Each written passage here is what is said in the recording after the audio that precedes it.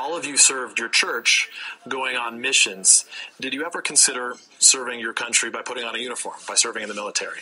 You know, I think we can look at the guys who served in the military, men and women, and just say that's the biggest sacrifice you can make for your country. It's nothing any of us did, but we look at those guys with a tremendous amount of respect. And Ben, do you regret you never served? You know, I look at my life that I'm living right now, and I'm in residency, and I spend a lot of my time at the VA hospital.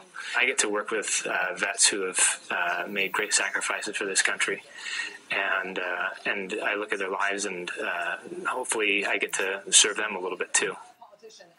Notice that Romney men did not dare answer the question that was asked. Did you ever consider serving your country by putting on a uniform? Do you regret not serving? They didn't answer that question, but I can answer it for them. And the Romney men answer is, are you kidding me? We're Romney men. We're afraid of serving in the military.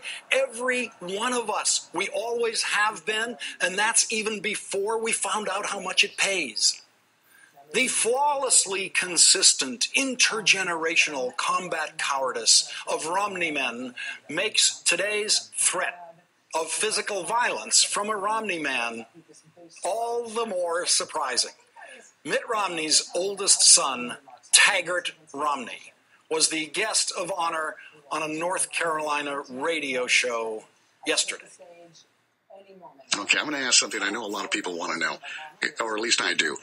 What is it like for you to hear the President of the United States call your dad a liar?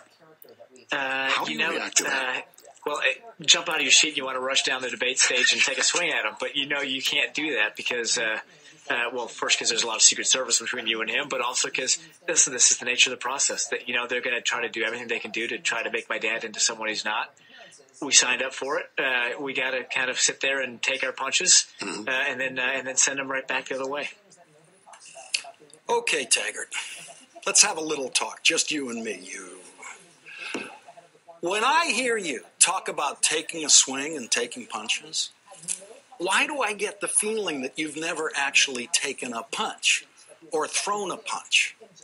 I didn't have that luxury in the part of Boston that I grew up in, but in your rich, suburban Boston life, with your father filling $100 million trust fund for you, I don't know.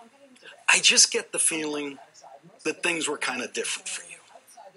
Now, I know you've got a lot to be pissed off at these days, starting with the name Taggart, which you got every right to be wicked pissed off at for every day of the 42 years of your life. So let me try to help you deal with all this aggression you're feeling right now.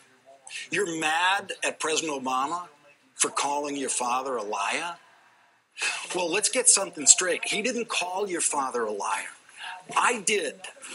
The president just said that what your father said isn't true.